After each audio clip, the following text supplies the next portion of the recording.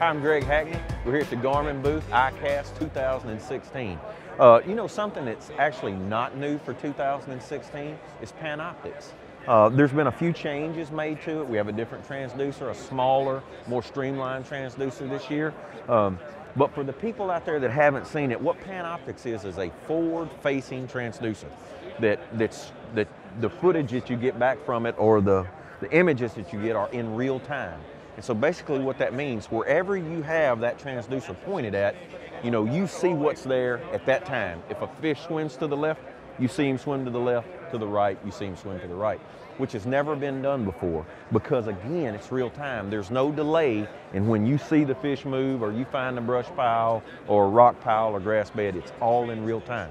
You know, most everyone is attaching this to the trolling motor, and then that way you're always looking at what's around you while you're fishing. Probably the coolest thing about Panoptix is now what used to would take hours and hours of idling around, looking for brush, looking for grass, looking for fish, you can basically, it just cuts that time in half. You know, I joke with people that the only way to hide a brush pile from my Panoptix unit would be to dig a hole and bury it. And all of this is available now at Tackle Warehouse.